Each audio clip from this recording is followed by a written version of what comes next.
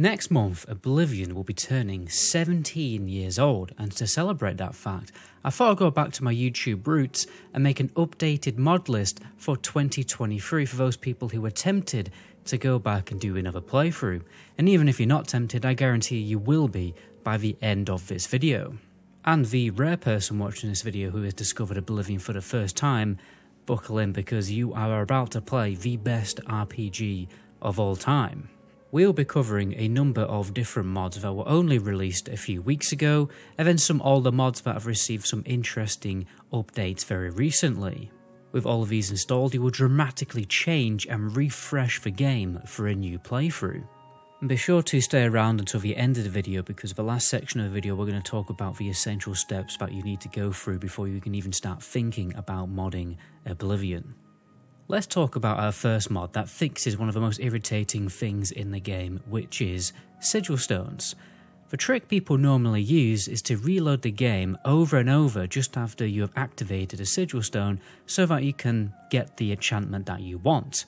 But this mod, Sigil Stone Selector, allows you to just pick whatever type of Sigil stone you want when you activate it. So you no longer have to get frustrated fishing for the best enchant that you want. This is just a small mod, but I bet you'll never play Oblivion without it ever again. When inside Oblivion Gates, did you ever think that the Dremora enemies are a little repetitive? Specifically the Dremora humanoids. Even when you get higher level and you take on different Dremora humanoids, they just all look the same, and the armour and the weapons also look the same. With this great mod, Dremora de-homogenized, it creates much more Dremora diversity.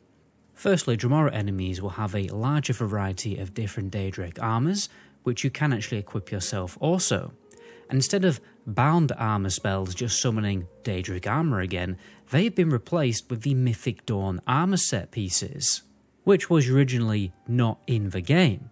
But I think this is a perfectly lore-friendly way of making the Daedric armour and bound spells much more interesting. By the way guys, did you know that only 5% of the people who watch my videos actually subscribe to the channel? I've got plenty more videos like this coming very soon guys, and I will be making mod videos for Starfield and the Elder Scrolls 6 if they ever actually do release. The mercantile skill in Oblivion was a little boring, but luckily this mod, Tricks of the Trade, revamps the skill and makes it much more interesting. Firstly, the higher your mercantile skill is, the higher chance you get to find extra gold and gems when looting in dungeons. And there's also some extra perks that you can take advantage of. So first of all, at Apprentice, you get the cost of spells reduced by 35%, Journeyman 35% off repair costs, Expert 35% off recharging, and then at Master 50% off all of these services. I don't know about you guys, but that just feels like it should have been in the game anyway. Also, the mercantile skill will increase your disposition with merchants by 20% of your mercantile skill. Now we have another skill revamp mod called Mysticism and Soul Gem Tweaks. This is another great mod by Push the Win Button. We recently featured many of his mods on another mod list that focuses on making Oblivion the perfect game by fixing game issues, overpowered systems, and getting rid of a load of boring stuff. I would also recommend checking that video out also because mods on that list are pretty mandatory in my opinion. It'll be linked in the description and you'll also see a card on screen right now. But anyway, back to the mod. Firstly, Mysticism increases the amount of weapon charge you get from soul gems up to an extra 50% based on your current skill. Soul gems will also actually stack together. For instance, if you have 4 common soul gems, they will be turned into one big soul gem with more recharge value. So you don't have to keep using individual soul gems every time you want to recharge your weapon. And those are all of the basal features of the mod, but there's some extras that you can get if you choose to get them.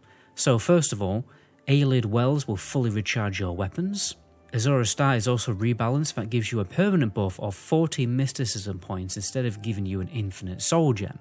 And the best feature of all time is rebalancing the unlocking of enchanting. Normally you would have to join the Mage Guild by doing all the recommendations in every single major city, which takes ages, or do the Frostcrag Spire DLC. But this mod adds scrolls of enchanting to merchants. Basically, you buy a scroll, and when you use the scroll, like casting a spell, you will open the enchanting menu, but you will need to join a mage's guild to make your own spells. The mod list I mentioned earlier also has a mod in there called Rebalance Spellmaking, and enchanting also, so you can't do stupid overpowered stuff like stack Chalmean to 100% and become totally invincible.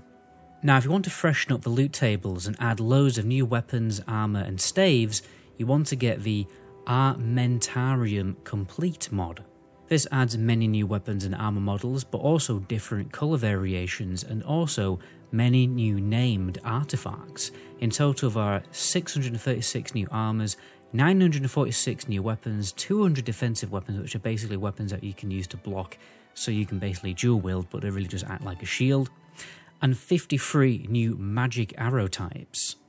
Just take a look at these pictures of everything that's been added. There's now katana varieties of every different weapon type and much more. This is effectively Oblivion's version of the immersive weapons and armour mod for Skyrim. Continuing with our topic of refreshing again, we also want to refreshen the world itself. The best way is to get these 4 mods, so this is like 4 in 1. So better cities, better forts, expanded villages, and unique landscapes. These mods combined will revamp the vanilla world of Cyrodiil. The Imperial City districts will have their own unique look. The castles, personally I think they just look absolutely unreal. The cities have a lot of extra buildings, interiors, and little details like stairways. They feel much more like an actual medieval village. The villages and settlements will have extra buildings and detail to feel even more realistic. The forts in the world look more like actual castles, and the unique landscape mod will add more realism and uniqueness to the forests, rivers, and mountains. Oblivion's world was pretty big, but also pretty bland and repetitive, and that mod will fix that. Quick mod now that makes the waiting feature better. This mod is called Quick Time Waiting. It allows you to wait longer than 24 hours and it's much faster.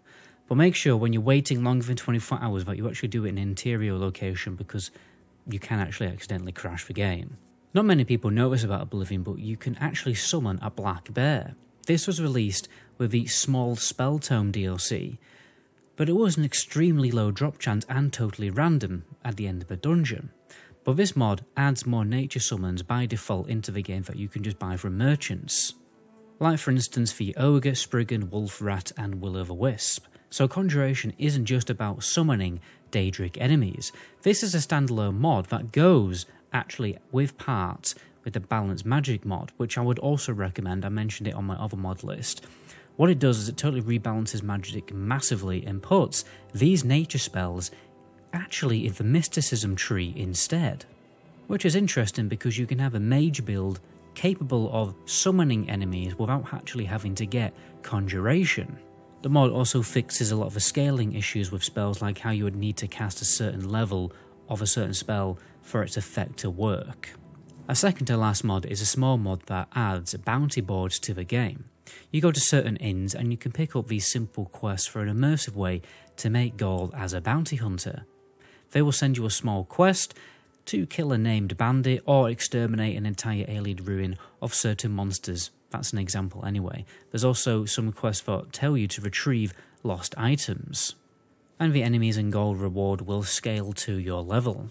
Lastly, we have the cheeky player house mod. No mod list will be complete without one. The best thing I like about this mod is how it is immersively implemented into the game rather than it just being given to you. This house is a reward for completing the Battle of Kvatch questline. It is a lighthouse located in the Topal Bay. First of all, the house is absolutely stunning, as you can see. The house has lots of storage and display cases. There's also a pirate ship with a personal fence to sell stolen goods. And outside, there's an alchemy garden and a basin of renewal to heal your diseases. There you go, those are the 10 main mods, although I think it's technically 14, but this always happens with my mod list. I always add in some extra cheeky mods to sort you guys out. What we're going to do now is just talk about some of the boring essential mods for people who are new to modding, and you will need these in order to get these mods to work, and they're just mandatory mods that everyone has to get before you start modding. So first of all, you need OBSE, which is the script extender. I will link a tutorial on how to sort that out. You're also going to need the Windows 10 scroll fix if you have more than one monitor, because what that does is it prevents other windows from scrolling up and down on a different monitor when you're scrolling through the Oblivion menus. Very, very irritating if you're trying to watch Twitch or something. I'd also recommend getting the unofficial patches for the Oblivion base game, Shivering Isles, Knights of the Nine, just everything. Get all of the unofficial patches. And if you want your game to look a bit better, you may want to get Oblivion Reloaded, which is now on the Nexus, and you combine that with a texture mod. There's an AI upscale texture mod, which is quite interesting, but unfortunately right now it isn't available, so keep an eye out for that one. But meanwhile, you can get the 2020 Retexture project instead. And obviously on the Nexus there's also E&B mods, which you can use to ramp up the graphics. And if you want to get a totally mental revamp of the game with one simple installer, you can look into the wabbajack application. I've also made a video on how to install this on my channel, which you can check out also. It's pretty simple and straightforward. However, adding mods to that, like once you've used the wabbajack, you're probably going to cause it to crash, to be perfectly honest. Modding is a very complicated process where you have to be very careful not to crash the game, which is why we use applications like the mod organizer, which I'll link in the description also, which I do recommend to get. But anyway guys, I definitely covered everything there. My name is the Night Goblin, and to my next video, ciao.